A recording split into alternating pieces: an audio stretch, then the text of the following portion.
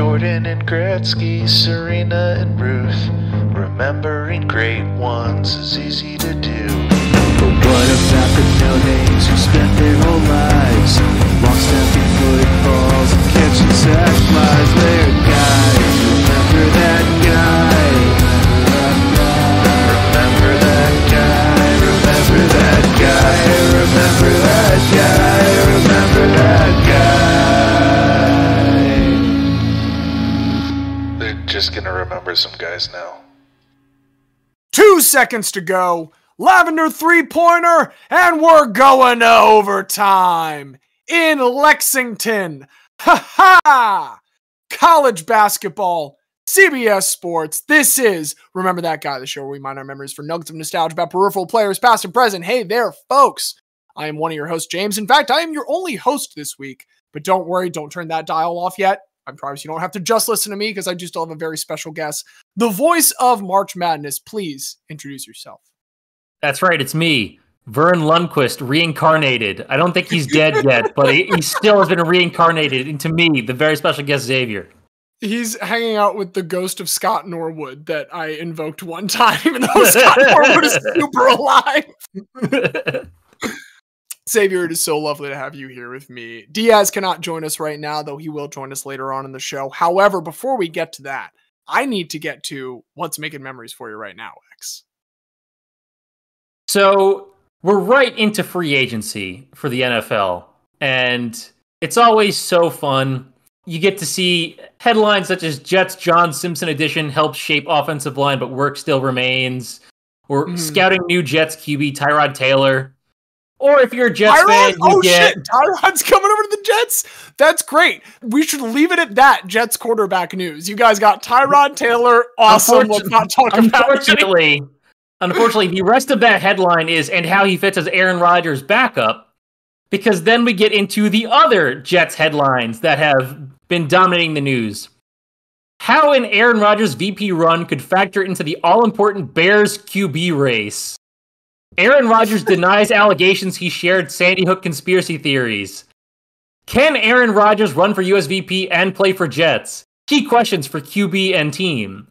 And I can guarantee you, no other team in NFL history has ever had their quarterback elicit headlines on the same day about sharing conspiracy theories about Sandy Hook being a false flag and running for vice president of the United States of America. Was it genuine question? I remember it being the same 24 hours. Was it the same calendar day? So the first Aaron Rodgers VP stuff was like 2 days ago, but all of these headlines are okay. I'm just so I'll give it toxically in the political morass to have heard immediately that RFK Jr. wants. Hey, real quick, Aaron Rodgers, if you're listening to this, you're an idiot. I know that, but like, even you have to be smart enough to realize Robert F. Kennedy Jr. is not going to fucking do shit. Like, come on, man. Sorry, please continue. I mean, maybe that's why he's fine being the VP candidate. He could say that he was a VP candidate for president and he wanted to do anything. But I will confirm that these athletic headlines, the two VP ones were March 13th, 2024. The Sandy Hook one was March 14th, 2024. So they were within 24 hours of each other, but not one calendar day. But also, why do I have to say this about my fucking team? What the hell? Diaz gave me the same option he gave me back in college of, you have a one-time switch that you can make, and no one will blame you if you do not want to support the Jets. Yeah. And just like I told him with the Knicks, I cannot make that choice, no matter how painful it sets me up for the future. I can't do that. It is not a choice. It is ingrained into my being. I will be a Jets fan no matter what conspiracy theorist is at quarterback for us. I have to deal with that. Everyone else gets to deal with, how is the cap going to work for this? Do we have to restructure Joey Bosa's contract or Nick Bosa's contract? Do we have to cut Mike Williams? What do we have to do? No, I have to deal with this, but that's what happens when you're a Jets fan. Hey, you guys re-signed CJ Mosley. We restructured his contract by tearing up his old one and signing him to a new one, but it's essentially a restructuring because he would have been under contract for this year anyway, just at a bigger cap hit that they didn't want to do. But I do like that move. I like everything the Jets have done in free agency. The Morgan Moses trade was great. They shouldn't have let him go in the first place. Yeah. But unfortunately, that's not what anyone in Jets land talks about right now. Well, is there anything else that you want to talk about? Is there anything else going on in your mind outside of it? Yeah, and good news, Arsenal did make the quarterfinals of the Champions League for the first time since the 2009-2010 season when I was in high school. And that makes me very, very happy. Because since that time, 2010-2011, round of 16 and out. 2011-12, round of 16 and out. 13, 14, 15, 16, 17, round of 16 and out. And then no Champions League for 17-18, 18-19, 19-20, 20-21, 21-22, 22-23. So this has been a very long time for a team that before then, during the 2000s, quarterfinals, final, quarterfinals, semifinals in the space of 10 years. This was a very long time without that, and I'm very happy that even though it took a penalty shootout against Porto that was very stressful, and I was really hoping it wouldn't be that stressful, they got the job done. Big hump to get over for this young team. I'm very intrigued to see who we'll get because the options are Bayern Munich, Manchester City, Real Madrid, Barcelona, PSG, Borussia Dortmund, Atletico Madrid. You know, no one that's a pushover. As long as it's not like City, Bayern, or Madrid, Arsenal will probably be favored. But honestly, at this point, I'm happy they got that first knockout stage win under their belts. If they do play Bayern and they lose by like a goal over two legs, it's not that big of a deal. I think it still sets them up for more in the future, but I'm just happy they got that one because if this team with this draw did not at least get to the quarterfinals, it would have been very disappointing. Xavier, just asking, is this the year? Is this year? Hey, I don't think you have to say anything. I'm just curious. Is this the year? Keeping our streak. That's the thing. I don't know what I would prefer to have because Arsenal haven't won the Premier League title in 20 years. This is the 20th anniversary of the Invincible season. And if they won the Premier League over this Manchester City and this Liverpool team in the emotion of Jurgen Klopp's last season, I think that would be a bigger achievement than winning the Champions League. But Arsenal have also never won the Champions League. So doing that would be historic. I don't know which would be a better indicator of a great team, but I would be happy if you gave me either. If you gave me either, I would sacrifice the other for it. ¿Por qué no los dos? ¿Por qué no los dos? Live deliciously. No, I was also watching the game very intently because, not for your sake, though I'm very, very glad that they won for your sake, but for the sake of our old friend of the show, Mr. Medicinal is why I was watching because I was waiting to start a book club with him. And I had to wait for that game to finish for us to start talking about our book. But let's stop talking about the footballs for a moment. If I may, I'd like to tell you about what's making memories for me with the hockeys. And that is the hockeys plural, because in the NHL, someone stole 18,000 Jaromir Jagr bobbleheads. Someone did that today. The Penguins are going to have a Jaromir Jagr head night, but someone stole 18,000 Jaromir Jagr bobbleheads. At least 18,000. Any of those giveaways, they have so many more of those for like their, fundraisers later on as their silent auctions. Like they've always got more of the fucking Stranger Things Orioles bobblehead with a walkie-talkie. There's dozens of those hidden away. So they probably stole like 20,000 Jaromir Jagr bobbleheads.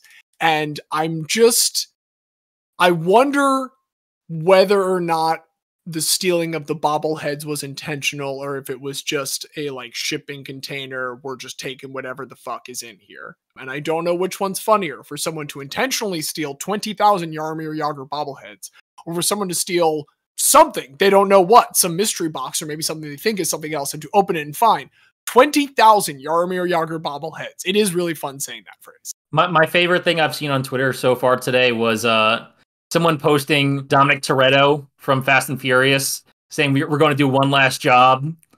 I'm just it's Fast and Furious 5. Instead of the safe dragging behind the car, it's just an entire pallet of, once again, 20,000 Jaromir Jagr bobblehead. It's phenomenal. But I said the hockeys. That's NHL. Let's take a second to check in on the PWHL, which, Xavier, other than our beloved New York PWHLers, who are pretty bad. Other than that, everything is going incredibly well for the league in its inaugural season. In particular, I mean, they're just putting butts in seats. They're drawing eyeballs. It's starting to reach a crescendo moment because they've been doing phenomenally with attendance since the beginning. The home opener that Ottawa had when they hosted Montreal at TD Place on January 2nd, with just like months worth of planning. This was not a long thought out thing. This was put together quickly. And on that first home opener for Ottawa, 8,318 people set the record in attendance for any professional women's hockey game. Here in North America, at least. I'm not sure if that's the case in Europe, but that did not remain the case here in North America for very long, because then Montreal was once again on hand in Minnesota when they started playing at the Wild's XL Energy Center, which has a capacity of up to at least 13,316, because that's how many people were in attendance January 24th to see Montreal take on Minnesota. Once again, the PWHL Montreal team was in Toronto this time at the Leafs Scotiabank Arena. Big moment for like the PWHL Toronto team to get to suit up in the same dressing rooms as the Maple Leafs. And that game hosting the two top teams, Toronto and Montreal, have been the two top teams pretty much all season. They're both, as we speak right now, tied with 30 points in the standings. 19,285 people took it in that day on February 16th at Scotiabank Arena. So this has all been great. But in case you didn't catch that, Montreal, all three times, the guests for these record-setting games. And they said, we're tired of this shit.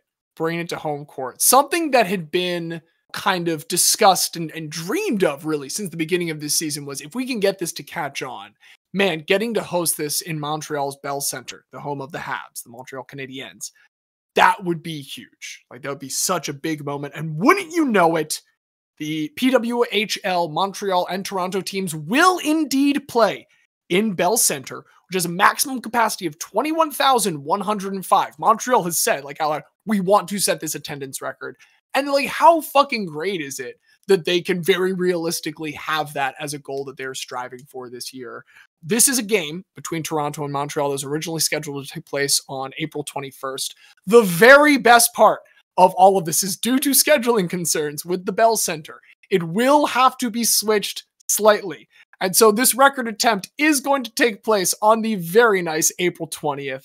I hope you tune in if you are not able to make it to Montreal. Hopefully at least 21,105 people can make it. I don't know if they're allowing standing room, but yeah, dude, fucking rad for the PWHL attendance. I'm just very excited about it. We love attendance records for women's sports. And that did remind me that Arsenal women currently are averaging a higher home attendance than 10 of the Premier League teams. Fuck yeah, dude. They are right now in between Everton and Brighton in terms of average attendance. And Jesus. They have played some of their games at, a stadium that seats less than 10,000, because not all of their games are at the Emirates. A lot of them are because of the massive increased demand set in all those attendance records that they've set. But with some of that numbers being dragged down by a less than 10,000 seat stadium, they still are outdrawing more than half of the Premier League, which is wild. So here's a question for you. This has nothing to do with anything except that you just mentioned Everton, which I know to be, and hey, here's some info for you, listener, if you don't know. It's the other team in Liverpool, my understanding. It's just those two, right? Those are the two Liverpool teams, Liverpool and Everton. Mm-hmm. Is Everton more like because they sound pathetic, with all due respect to any Everton fans out there. Are they more like the Mets, the White Sox, or the Angels? What, like, sad sack second team are Everton most like? That's so tough, because I think they're technically better than any of those. They are, like, historically better than any of those, in that when the Premier League was founded, Everton were one of the big four or the big six, whatever it was, that started the Premier League. Like, it was, as far as I'm aware, Arsenal, Manchester United, Liverpool, and Everton at that point. I'm going to take that then as White Sox. I'm going to say it's an endorsement of White Sox because, I mean, they're huge to, like, the historical foundations of baseball. It's just that league was formed 100 years before the Premier League. Unless you're referring to, like, earlier stuff. I assume you mean, like, the roughly, 30-year-old Premier League now? Or yeah, so in the 80s, Everton were really, really good. And they had been solid before then. They had multiple championships in the 20s, 30s, 60s, etc. But in the mid 80s, they were the best team in England in the first division at that time. Won FA Cups, League Cups, things like that. But they also were victims of the fact that England and English teams were banned from European competition due to stadium incidents, specifically hooligans. No. Oh, is it when shit was breaking and all the people died? Yes. Okay. So sorry, I don't mean to sound that so flippantly, but no, it's fine. So the Hillsborough was it was a match between, I believe it was Liverpool and Juve. Let me double. Oh no, sorry. I'm conflating two different things. This one was Liverpool in Nottingham Forest. I think Heysel is the other. Okay, got it. The Heysel disaster was Liverpool and Juve, and that was 85. And this was a bunch of Juve fans were killed because Liverpool fans essentially formed a crush while trying to break through one area separating the fans. Yeah. And it killed 39 people and 600 were injured. And because of that... God damn, dude!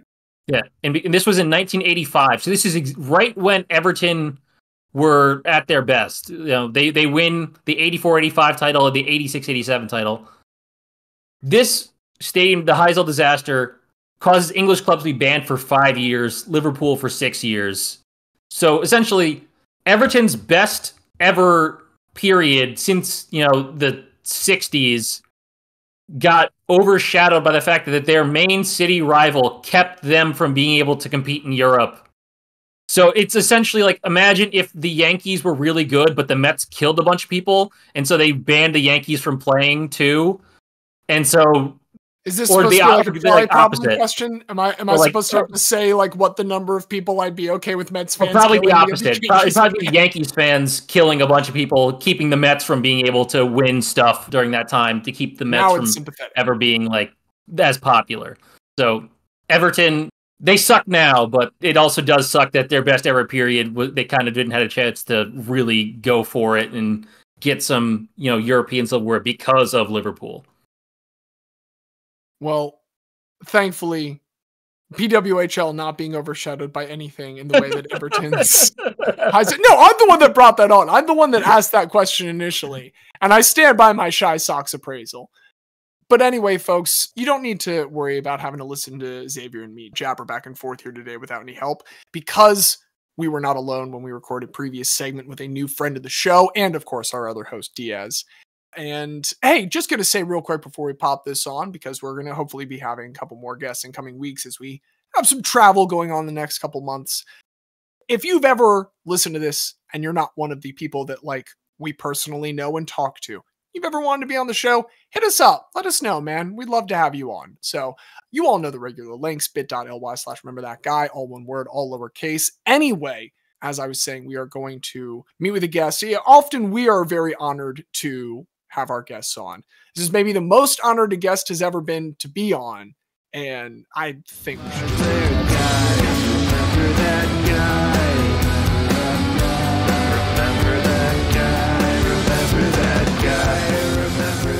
Ladies and gentlemen and everyone else, we are pleased to bring to the show new friend of the show and graphics extraordinaire, Mike Canter. How you doing tonight, bud?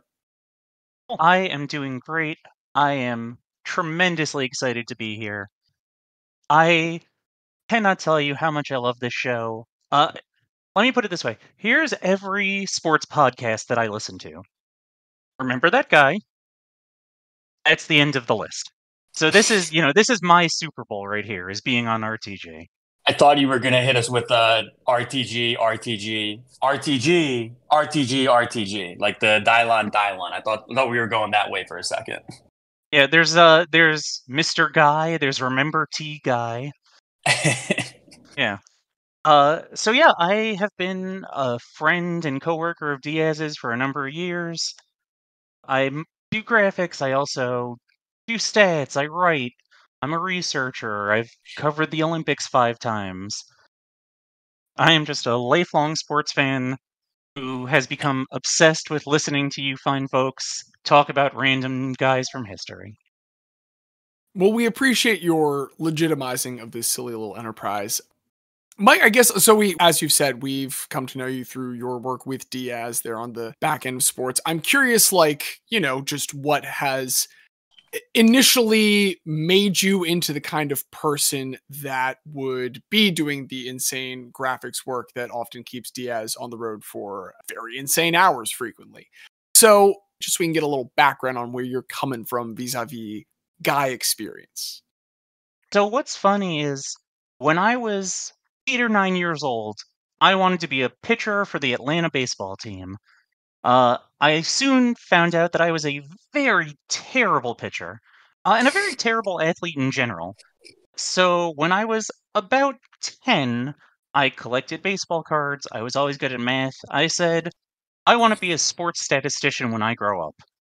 And by the time I was 22 years old, I was getting paid to do sports statistics. So it has been just a lifelong dream. All credit to my mom, best mom in the world, huge sports fan. She is the reason I do anything that I do today. No disrespect to my dad, who is great, does not care about sports. My favorite sport in the world, curling. It's the best sport. I will not hear any arguments to the contrary. I'm into it because when I was a little kid, my mom liked curling, so that's what I liked. Same with baseball, same with tennis, same with hoops. I mean, I think curling becomes everybody's favorite sport once every 4 years. But for you to hold it down and be dedicated in the other 3 years and 11 months, I think that's a sign of dedication. I mean, it has to be the single most approachable Olympic sport. I'm not saying that anyone can get great at it, but show me an Olympic sport that anyone can learn as easily as curling. I mean, aside from running. There's a couple, but curling's up there. But I just think about how America is ridiculous at rifle and just all those shooting, and it's normally just like a 20-year-old from West Virginia who's the greatest in the world. And I'm like, yeah, I think that we all have the ability to do that if we felt like it. If you practice long enough and hard enough, yes, theoretically you could be a great shooter, you could be a great runner, you could probably be a great curler. But you could say anybody can get to the 90th percentile. It's getting to the top 10% that's tough. So I have tremendous respect for all curlers, amateur or pro. I sincerely hope that no disrespect was taken by anyone. It is a sport that we deeply respect. Speaking of things that you deeply respect, I can tell that you have an eye for numbers, and that does interest me a little bit, given that you often, I imagine, banter with Diaz while on the job about sports, because Diaz famously the most number averse of the three of us. I mean, here's what I'll say. Let me hedge that statement. The numbers that are on the stat sheets that Mike and I get handed at these games, I love those stats. Points, that's a thing. Rebounds, that's a thing. Assists, very clearly, that's a thing. Maybe somebody else had to do something, but it's a thing that you did. Okay. Where I hate numbers is I hate VORP and WAR and BPM and all these things. Like, if you can't tell me in 10 seconds what the stat means and how it's calculated, I don't care about it. You have 10 seconds to explain that to me. That's how I feel about numbers.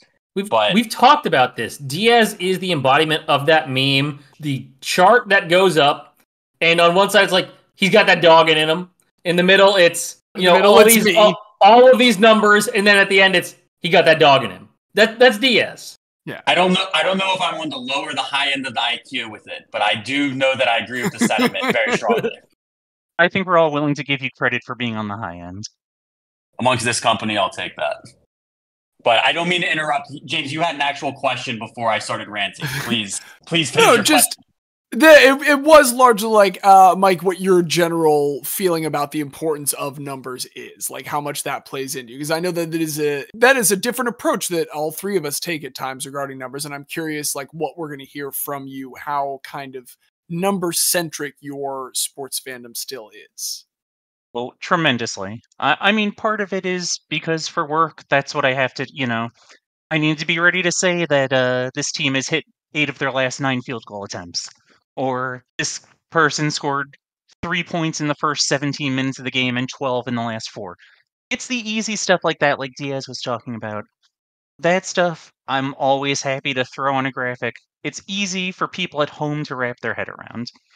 The thing that I have to think about is I can't use crazy technical stuff, even if I know what the stats are, because I'm not doing it for me. I'm doing it for everybody who's watching, and everybody who's watching is not going to understand. There's no reason to talk about war in the middle of a college baseball game. Just say that pitch was 92 miles an hour and it was fouled off. That's all you need to know. But for me personally, I am a big fan of analytics. I got Moneyball on the shelf. I'm all about him. I am not from the Diaz school, but I respect where he's coming from. Well, So, sorry, yes. well, I was going to say this actually leads quite well, if you don't mind me making my own transition into my guy. I would love to do less work. Yes. I think that's a first. This is impressive. Well, I told Diaz that I had a surprise. As soon as he said, "Come on the show," I knew exactly who I was going to propose for induction. Didn't have a second thought. But I had so much fun writing that presentation. I just couldn't stop. So I have 2 complete presentations prepared. They are both way too long to fit into the same episode. So I'm going to give you a very brief synopsis of both, and I will let the 3 of you decide who you want to hear about today. Wait, no. And I have a hopefully- I have a better idea. I have a better idea. Oh, please. Rather than give us any sort of inkling about what it could be, we flip a coin. Diaz calls it in the air for what it's going to be, and then this just means the other one you have to come back on a second time and tell us about that guy. I would be thrilled. I am Do I all have- for arbitrary, It's a good coin silly flipping events coin. determining things of great importance. I'm all for it. Says the man who uses Chat GPT to break ties whenever he is the tie-breaking vote.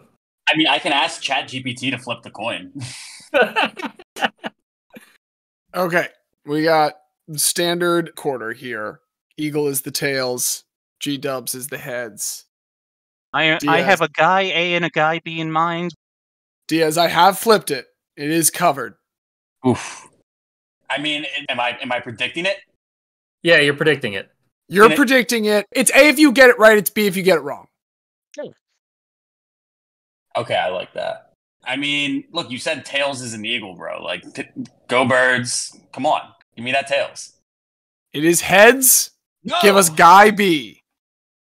I love that. The birds have let us down again, Diaz. What a year. Fucking birds, man. Ugh. This is actually the guy who I assumed you were going to pick anyway, so it worked out. The So, coin knew. I have a treat for you, my friends, on the illustrious Guy-mbler. I am presenting somebody in a sport that has never been discussed on RTG before. And trust me, I've listened to every episode. I would know. Without the slightest bit of exaggeration, this guy directly and dramatically impacted pop culture in a number of ways, including how you watch his chosen sport. I promise you, you don't know his name yet, but you do know his work, and you will be in awe of his accomplishments. I am here to talk about Charles Bark. No, I'm here to talk about Henry Orenstein. My guy is named Henry Orenstein. I'm assuming nobody has heard of him here before. I feel like I know who he is because you have vaguely discussed around him at like pre-shows. So, Henry was born into a Jewish family as Henryk Orenstein, October 23rd, 1923 in Poland. You can tell this story's starting out dark. I promise we will get through it very quickly. One of 5 children, 4 boys and a girl. His parents were named Lev and Golda. The Nazis invade Poland in 1939, just before Henry turned 16. The male Orensteins flee to the Soviet-occupied part of Poland. They don't think that the Nazis are going to take the women, but they're concerned for themselves. A couple years later, they come back, they've kind of run out of money, they miss their family. Tragically, 1942, Henry's parents are executed. The next year, all of the kids are sent to concentration camps. Henry is in 5 different camps. At the Budgen labor camp, 1944, this was actually the last one he would go to. The Nazis ordered all scientists and mathematicians to register with camp administration. The Orensteins do not have a background in science or math, and they don't know if the Nazis are trying to, get them to help or kill them because they want to get rid of the smart Jews. Fortunately, the brothers registered, of course, and the answer was use them. So, thank God, this kept most of the Orensteins alive. One brother, unfortunately, died 2 days before liberation. Their sister died on a death march, but 3 of the Orensteins survive. A little bit of foreshadowing here. Henry said registering as a scientist was, quote, gambling for time. It turned out to be a good gamble. He also noted that the math problems he was given were very easy. Well, no, with the math problems being very easy, it takes me back to the only math class that I took in college was like a very basic probability. And it was literally like if event A has 1 in 5 chance and event B has 1 in 2 chance, what's the chance that both events happen? And like that was my final times 50. You say that, and from what I've read, I don't think the problems they were given was much harder than that. Prevailing wisdom is that the people who ran this camp just wanted to make everyone look busy. So they just gave them, Henry said 8-year-olds could have done the problems I was given. It was quite a bit of luck. I was hoping this was going to be when we found out that Nazis were bad at math. Then I remembered that America did employ a bunch of Nazis to do math for NASA. So Henry gets out of this camp. He has a brief marriage. They split up. 1947, Henry and his 2 brothers emigrate to the U.S. They settle in Manhattan with their uncle. The first thing that becomes really apparent is Henry's business acumen. He worked for a clothing company, a canned food company. His first business of his own was a grocery store that he sold. In the 1950s, he and his uncle started the Topper Corporation, which made toys. Created a whole bunch of popular toys, including the Susie Homemaker line of mini appliances and the Susie Cute doll in 1964, for which Henry commissioned a commercial that he directed starring Louis Armstrong. She's so cute. She's so sweet. The prettiest doll you'll ever meet. And her name is Susie Cute. Henry said that Louis Armstrong was very drunk the entire time. It's very funny. Topper, clearly a big enough company that they can get, a megastar like Louis Armstrong in a commercial. They were an early producer of Sesame Street toys. He created a really popular gun called the Johnny 7 One-Man Army. He created all sorts of toys. He never stopped inventing. He had 100 patents. Among them, the first doll whose eyes blinked, or blunk. Blanked? Who knows? A doll whose hair grew when you raised her arm. Patents with titles like Hoppity Toy System, Toy Sync, and this is a real title for a patent that he was granted, Ornamental Design for a Duck. It's just a duck. Here's the link. There is nothing special about it. It's just a duck with lips and eyebrows. I have no idea why you need a patent on that. Man, we should try and get a patent. My dad is actually an inventor, and the last patent he got, he said, "You want me to put your name on this? You want to be a co-inventor?" And I was like, that sounds cool, but also illegal, because I haven't done anything. I don't want to be involved. So, we're in the mid-60s. Henry Orenstein meets the woman with whom he's going to spend the rest of his life. They meet in 1967, when she was hired to demonstrate Susie Homemaker at a toy fair. You want to guess her name? Was her name Susie? Her name is Susie. Hell Spelled yeah. differently, but still awesome. They have a son named Mark, a daughter named Annette, but not before Henry's first interaction with sports. This is not the sport we're going to talk about, but it is a fun little sport aside. Topper Corporation creates a line of miniature cars to rival Hot Wheels. They're called Johnny Lightning because that's the most American name in the history of toys. This line comes out in 1969. Nice. Very nice. In true Henry Orenstein style, he patents a mold that allows the cars to be propelled by a lever-powered catapult. The next year, he realizes, I have the perfect licensing opportunity for Johnny Lightning. Al Unser Sr.'s race car. Driving the Johnny Lightning Special, Unser wins the 1970 Indianapolis 500, along with 9 other races that year. And he goes back-to-back at Indy in 1971. This car looks awesome. You wish they still made race cars that looked like this. For everybody listening, The it very is literal essentially, lightning on it. yes, Oof. it is basically a Hot Wheels come to life. Imagine if Lightning McQueen was real and also cool. Yes. I mean, That's it's what just this car looks like. it's an open wheel. It's more like Formula One or IRL. Also, I'm surprised they never got sued over that name because the Fantastic Four existed at that point. So there already was Johnny Storm, and they just went with Johnny Lightning. I don't know. If I was Stan Lee, I might be like, that's awful close.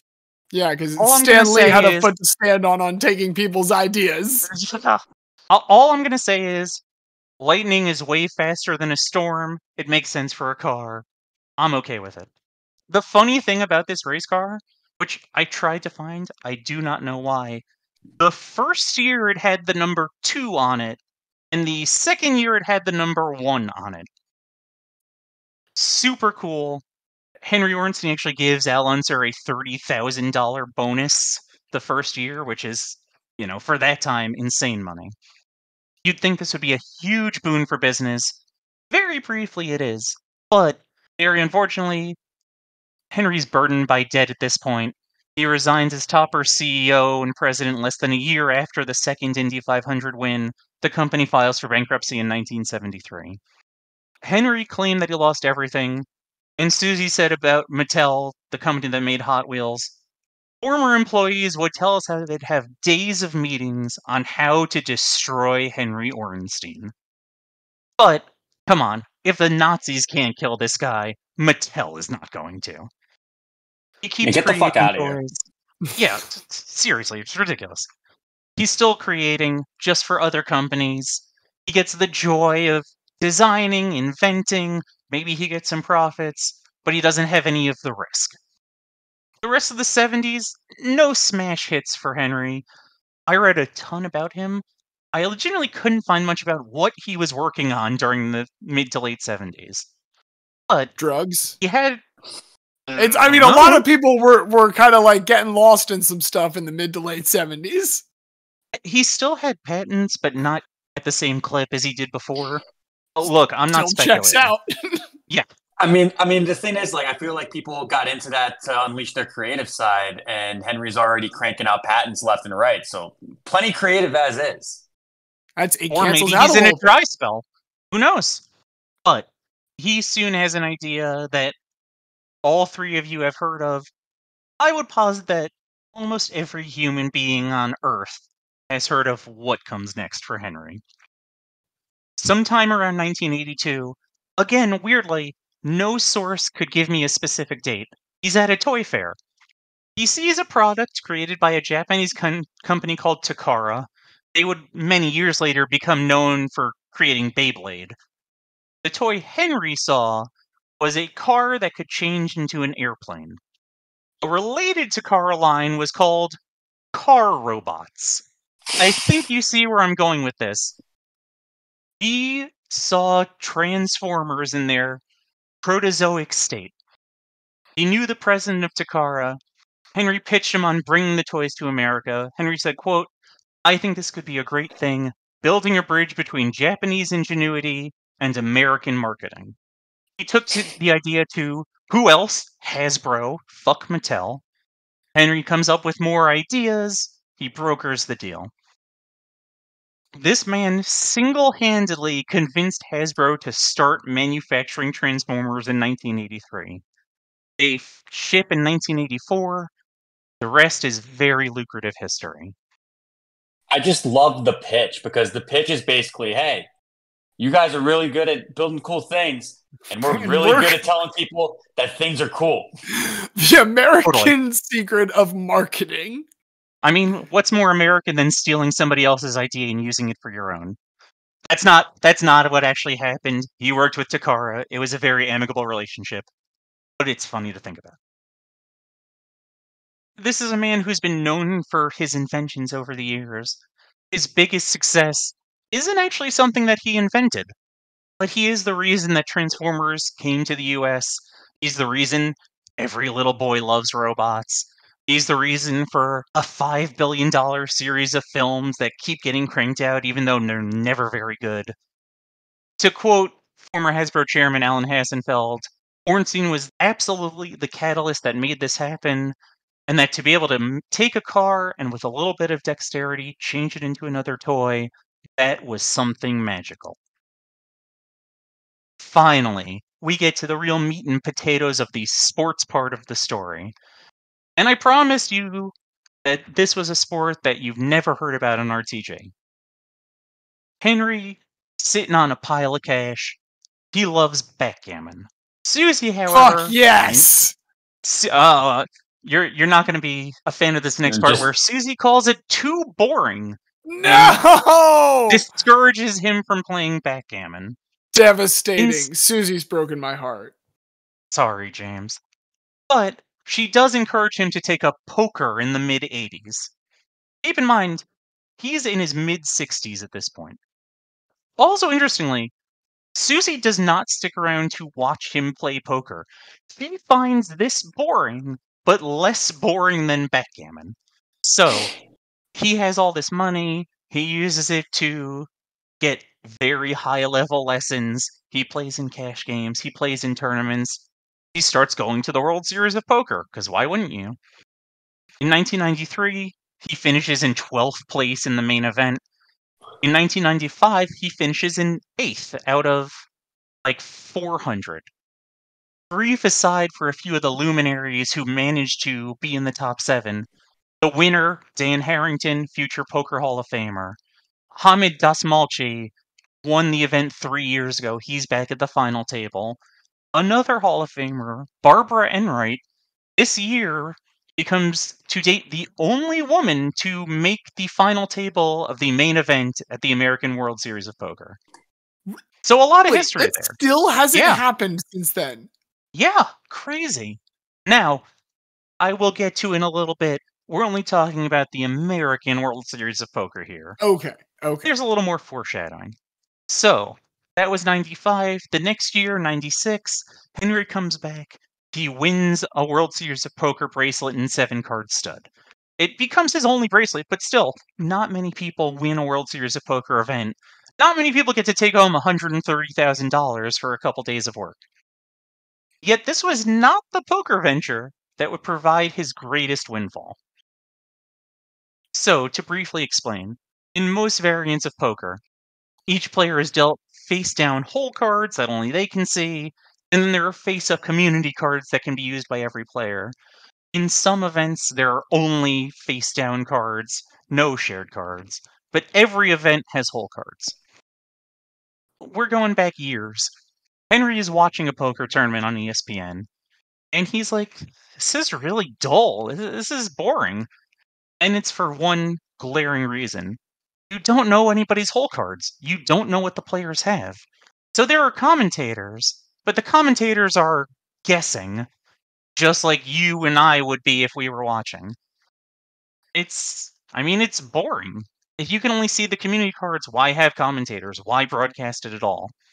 Really has no parallel. It's like if you were watching one swimmer, but you couldn't see the other lanes, that person could be in first or last. Who knows? Feels like watching a single outfielder during a baseball game. Just Yeah, getting a shot of absolutely. left field and nothing else. Maybe they're going to run down and out. Maybe they're going to stand there and do absolutely nothing.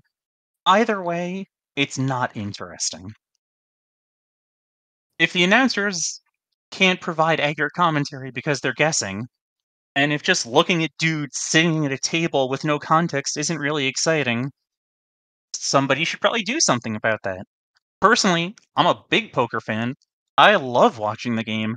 I would never in a million years watch it if I could just see the community cards. To nobody's surprise, Henry doesn't want to either. So he hires engineers, he puts in a whole lot of work himself, puts together a prototype of a new card table. It has a glass pane below where each player's hole cards are dealt, and each pane contains a camera looking up at the cards. He gets the patent in 1995, but you'd be surprised how hard he has to push TV execs to convince them that this is a good idea. Eventually, he wins out. The 2002 World Series of Poker is the first one that has the quote-unquote whole cam used for the main event. There are 35 total events. The main event has 631 entrants. The next year, the first year after people can see the cards, there were 839 main event entrants, which is about 40% more. Not shabby. Almost as importantly, it's won by Chris Moneymaker, the most aptly named human being of all time. Hell yeah. Moneymaker, Moneymaker determinism. Totally. He enters a $39 satellite tournament. So basically, he wins a tournament to get into a higher stakes tournament. He wins that tournament. He gets his $10,000 seat into the main event. He turns $39 into $2.5 million. Henry Orenstein and Chris Moneymaker create a massive poker boom. The next year, 2004, 2,576 entrants. It triples year over year. Now, you'd think it has to go down sometime. It can't triple every year. And that's right. It can't triple every year. But last year, 10,043 entrants. Poker is still huge. There were 35 total events the first year they used the whole cam. Last year, there were 95 live events. There's a European World Series of Poker, a Caribbean World Series of Poker, an online World Series of Poker.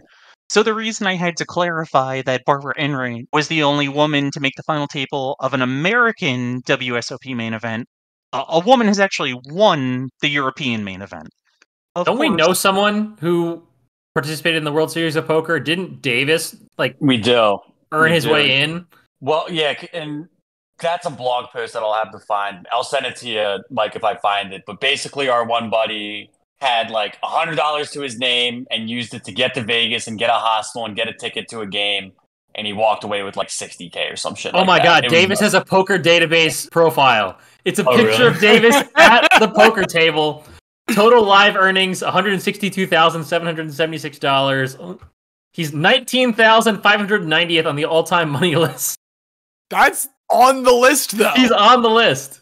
That's 100,000 more than I've ever won at the poker table. And by the way, because I know X is looking at Hendon Mob, if you're ever trying to find poker statistics, Hendon Mob, unbelievable resource. It's good enough that it has Davis on it. So there you go. I'm trying to figure out, based on the insurance settlement, how many of my shoulders that's worth. I want to know how many shoulders you have. I feel like that's the first question here. Oh, still just the two now, but one was more expensive than the other one. Fair. So, obviously, if you're talking about poker's popularity, you have to credit Chris Moneymaker. You have to credit online satellites that allow people to get into these high-stakes tournaments for less money. But none of that is going to happen if it's not a spectator sport. And it's not a spectator sport without the whole cam. If you don't have these broadcasts, you don't get the excitement, you don't get the viewers. Those viewers do not become interested in playing. Those viewers do not go to Vegas and try it out for themselves. Those viewers do not turn $39 into $2.5 million. All of this can be attributed to our friend Henry Orenstein. Don't take my word for it. John Miller, president of NBC Sports, I quote, "He, more than any other person, is the sole reason for the explosion of poker in this country. Everybody who shows poker on television now uses his technology. Poker would be like blackjack if it weren't for Henry Orenstein. It would not be the event that it is now." And let's face it, there's a reason that you don't see blackjack on television and you see poker everywhere. If I may interject for 1 second, Please. maybe this is an answer you don't have, but I'm curious, like, was there ever a point during his influence of this, like, was it already super set in stone at that point that this was always going to be like this particular, Texas Hold'em format of poker? Was there any kind of like talk of transition to try and break through, or were they always convinced that like this is the format that is going to get to people? We just need to find the right way to do it. So from the very start of the World Series of Poker, which, if I'm not crazy, did start in 1969. Oh, 70, Incredibly not nice. nice. Oh, Sorry. Ah, My apologies. But since the very start, the main event has been No Limit Hold'em. In Okay. fact, in the first one, it was only No Limit Hold'em. When poker was really booming in the late 2000s, early 2010s, they did show other WSOP events on television. ESPN showed Omaha, which is my personal favorite type of poker. They showed Seven Card Stud. They showed Horse. Nowadays, I think on TV you're only getting Hold'em, but all of those tournaments still exist online. They still exist at the WSOP. I would say of the 95 bracelet events, probably at least 2/3 of them are not Hold'em. So those things still exist. They're still popular with a certain sect, but not nearly as popular as No Limit Hold'em. Henry, as you can imagine, is now making a whole buttload of money, way more than he's made for any of his other patents, way more than he's made for anything besides Transformers, and far more than his poker playing career. His invention, still in use today. I mean, obviously, you're not going to see poker on TV without some sort of whole cam, but other networks skirted around his patent by putting cameras in different places on the table, or just having a manned camera directly behind a guy peeking over his shoulder to try to see what his cards are. But of course, Henry completely changed how this is viewed, and still viewed to this day. He started producing poker TV shows. One of them, High Stakes Poker, it was on the air for a few years. It was off the air for a while. It's now back on the air. It still exists. And fans are only getting inside info thanks to Henry Orenstein. But he keeps playing. NBC has something called the Heads Up Poker Championship. In 2010, it's a 64-person single elimination bracket, just like the NCAA. It is heads up, one-on-one, no limit hold'em. In the first round, Henry draws Chip Reese. Chip Reese is such a great poker player at so many variants that after he passes away, the World Series of Poker gives the winner of the annual, it's called the $50,000 Poker Players Championship. And I believe it combines 8 different games. The winner gets the Chip Reese Memorial Trophy. That's how good this guy is at poker. Henry Orenstein beats him heads up on television at 81 years old. Crazy. I mean, this is like the 1960 Eagles are the only team to ever beat Vince Lombardi in the playoffs, and that's what this feels like. I'm going to give you an even more obscure parallel. This is like Chomp beating Byte Force in BattleBots. If anybody watches BattleBots, Byte Force won 3 of the first 4 championships. Its only loss was to against a robot that was kind of just a laughingstock. It was never particularly good. We're talking about not as good as Byte Force and not as bad as Chomp, but yes, still a monumental upset. For sure. Especially within the context of beating the person who ultimately has the greatest achievement named after them. Oh, that was striking me absolutely. as well. As a side note, very appropriately, one other sports adjacent patent I found, granted in 1999 to Henry Orenstein. He has this patent. It was a system for detecting a moving ball. The patent specifically notes that its most obvious application is for figuring out if a football has crossed the first down line or the goal line. Now, Oh, okay. So like a sensor to detect whether or Yes. not something has gone past. Okay. I cannot find any evidence that this has been used in professional sports, but we certainly have this technology today. I can't verify that Henry Orenstein had anything to do with it, but what he came up with certainly seems like a precursor to a lot of the technology we are used to today. Poker is Henry's, I don't want to say his last great passion, but I mean, he's getting into his 80s at this point. You only have so much time for so many passions in life. However, what was always his passion? Charity. Henry and Susie support Holocaust survivors. They support low-income families. They pay for surgeries for poker players who have health issues. They take care of Jews of all stripes. Henry personally visits a lot of the people that he gives money to. The Metropolitan Council on Jewish Poverty says that Henry was their, quote, longest running and most generous contributor, noting that in 3 decades of working with him, he never turned down a case. The CEO said, quote, he inspires others. We have other generous people who have come to the Met Council who want to emulate him. That's the best form of flattery you can imagine. Henry and Susie found the Orenstein Project. Unbelievable work. They have established soup kitchens and low-income housing in New York City. They tutor at-risk children in Israel. As a second side note, since we've mentioned Israel, I just want to throw out there, Henry also wrote 2 books because, why wouldn't he? He didn't have enough to do in his life. He wrote a memoir about the Holocaust called I Shall Live. He also wrote Abram, The Life of an Israeli Patriot, which is a biography of a British army major named Abram Silberstein, who fought the Nazis and then helped establish the Jewish state. He lived an incredibly productive and long life. The reason I came to know of him in the first place was that he spent his later years in Verona, New Jersey, right next to my hometown of West Orange. Henry, born in 1919, survives to COVID. He dies of complications in Livingston, New Jersey on December 14th, 2021, at the age of 98. It's not a bad life. The Orenstein Project, still doing great work after the tragedy of October 7th, and we're certainly not getting into politics. They send food and baby items and all sorts of necessities to affected Israelis, and that's all we'll say about that.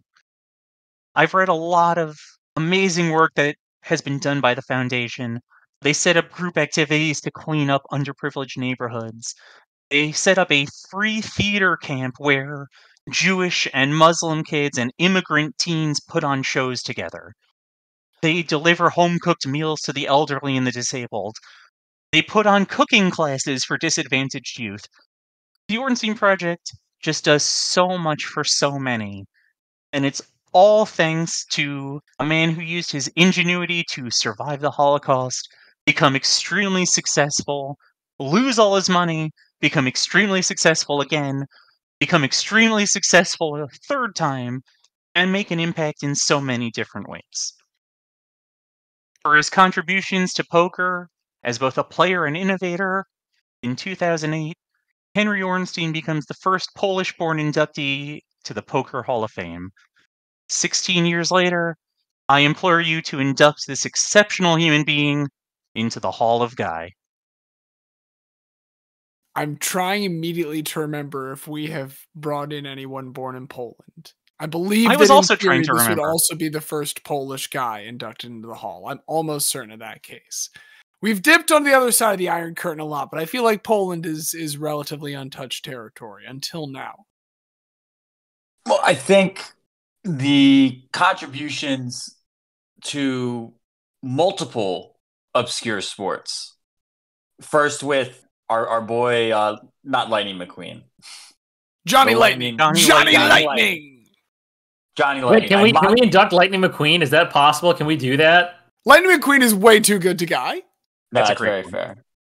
But no, starting from that, and then we teased James with the backgammon, but thanks to Susie's suggestion, we end up with the thing that, to your point, Cantor, is the only thing that makes poker an enjoyable viewing experience on TV. If it were not for that, it would just be a bunch of dudes with cards yelling at the end eventually, but otherwise sitting there unemoting.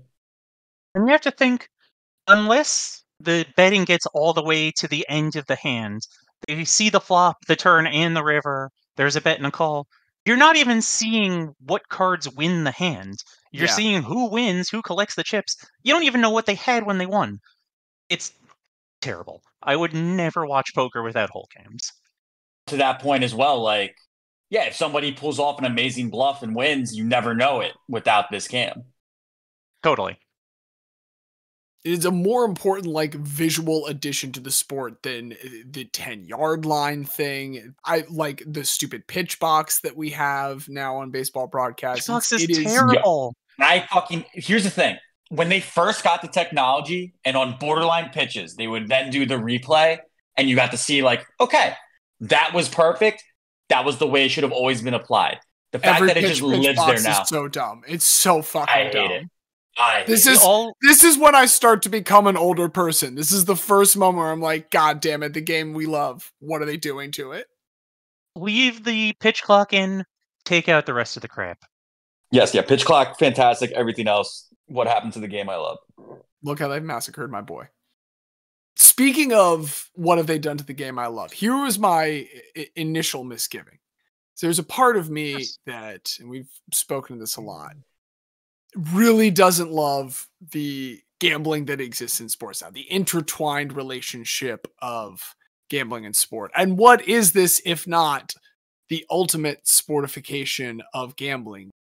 But I think I have been largely won over in the production of this by, first off, the idea. I mean, I think back to like one of those guys who went and did pinball good enough to convince New York that pinball is like a skilled thing. Like, while, you know, being a degenerate gambler is bad, and it's bad because gambling is a disease. I'm not trying to be attacking anyone who has a gambling problem. These people might, but also they have a gambling skill. This is a sport. This is a skill. And like you guys are saying, it's a sport that without him would not be able to be presented as a sport. There is no way that the popularity of poker becomes a fraction of what it is today without this. You can say that there are good and bad points to that. I completely agree. With that said, poker existed before Henry. It's going to exist long after Henry is gone. He has not created the means for gambling. He just found a new way to present them, which I think is not quite as bad. Once again, incredibly American. There's been a lot of very quintessentially American moments here. We've inducted builders before. He feels like a builder of the category. Obviously, 100%. 100%. I did want to note specifically that he did win a bracelet just to push his bona fides as an athlete himself, but if he is inducted, I do not care what wing of the hall he is in. I will be pleased regardless. Well, if we're considering him as a builder X, what do you think? Oh, I mean, I love it. You know, I can't say I'm the biggest poker fan. You guys know me. I'm not. I've never gone to a casino in my life. Never gambled. Don't drink. I'm a very boring person. But I do appreciate finding a way to take something and make it much more entertaining for everybody who's not actually participating. So I really much appreciate his contributions to making poker interesting for people who do not know how to play poker or have no interest in playing it themselves. To that point, I have been to a casino once and I hated it. I also do not drink. I am right there with you, bud. I just love watching it as a spectator sport. It will be very interesting if this episode comes out the week that I have to travel to Vegas for my buddy's bachelor party.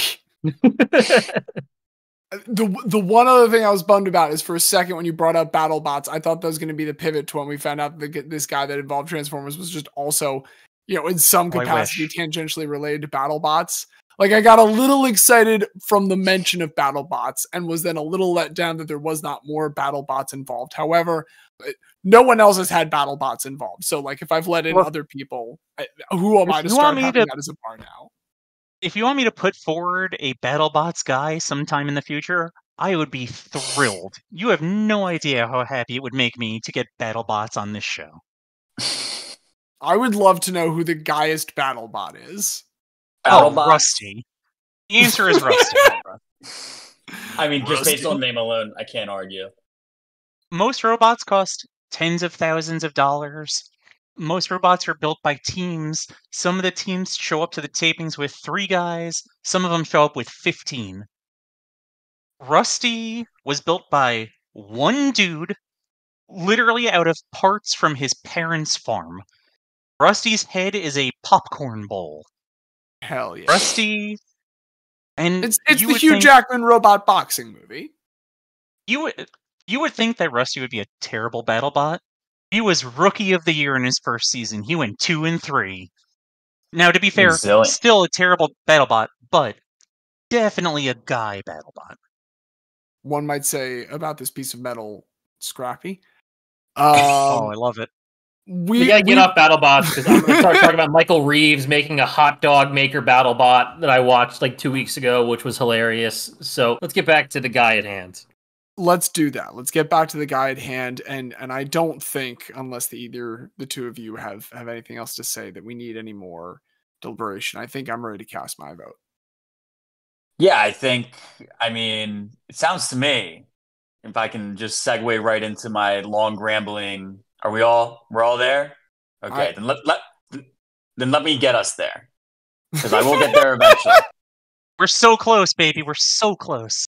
Look, it's a long, winding path into the hall, and it's a long, winding path that Henry Orenstein lived through his own life to overcome such great obstacles at such a young age, and to then excel in so many fields, whether it is with Johnny Lightning, whether it is with Transformers, whether it is with that little camera that shows you the cards that make poker an actual watchable game.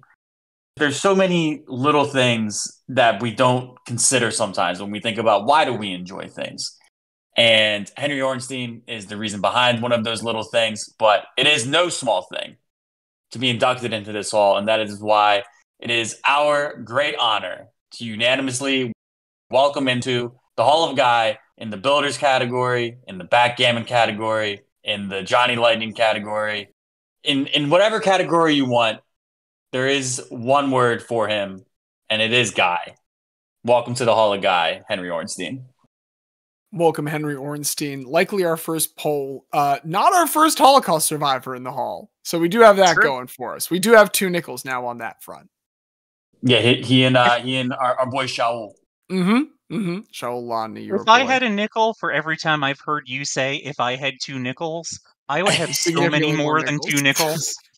We'd be up to at least $1. The classics are a classic for a reason. And I'd like to believe that this has been a classic, and Michael Canter, has been an absolute delight having you on here. Do you have anything you want to plug? I don't know. Got anything for us? Anywhere people can listen to your musings? I mean, you can usually find me listening to Remember That Guy at bit.ly/Remember That Guy. Again, this is the least amount You're of also work on I've ever had to Discord do. and I Blue love it. Sky. I have a Twitter. It's at Canter Sports. Canter Sports. I use it sometimes. I don't think anybody likes that guy. I sure don't. I'm probably getting rid of it. And maybe you'll find me on Blue Sky. Who knows? I'm just happy to be here. We've been happy to have you here, and during the time that we have had you here, I have been one of your hosts, James. I've been the very special guest Xavier. I have been graphics extraordinaire and very honored to be here, Mike Canter. And we've been very honored to have you. I'm Diaz, and as the rapper Jim Jones once sang, we guy high, no lie, you know this, Guyin'.